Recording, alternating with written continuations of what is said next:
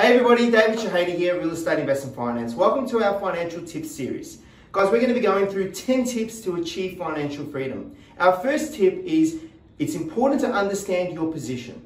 And what I mean by that is it's important to understand what all of your assets are and all of your liabilities are. Now, by kicking off, the first thing to be able to do is to write down everything you owe right now, and that's what we call liabilities. That includes student loans, credit cards, personal loans, car loans. If you have any liabilities at all, credit cards, jot them all down on one column. Add them all up and you'll have what you call your total debt position. On another column, list all of your assets. What do you have right now that's of any value? And that includes your car, savings, cash, even clothes and contents.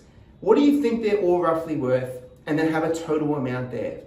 Guys, once you understand all of your assets, less all of your liabilities, so everything you own that's of any value, less anything that you owe anybody else, you have what we call your net position. And that is, how much am I worth today if I sold everything and paid everything out?